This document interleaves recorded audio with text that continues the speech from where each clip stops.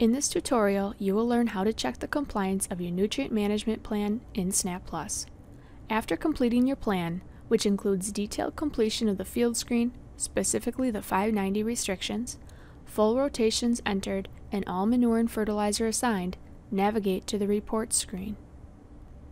Before running the compliance check report, verify that all manure is applied. This can be checked for the current and future years by running the manure tracking report listed under the Nutrient Management Plan reports. It is also recommended that you check to make sure you have enough acres of each crop planned into the future. This can be verified by running the Crop Production Trends report listed under the Farm Management reports. To check the plan for compliance, click on the Compliance Check report listed under the Nutrient Management Plan reports. SnapPlus will initiate an update to all fields and complete all needed calculations. The Compliance Check report will appear.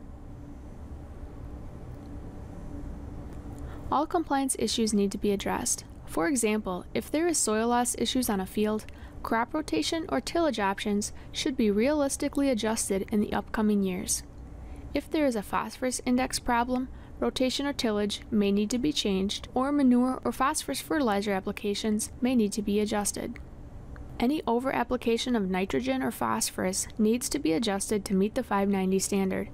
If the application in question occurred prior to the plan completion, this should be noted in the narrative, and only the upcoming years in the plan that have issues should be adjusted.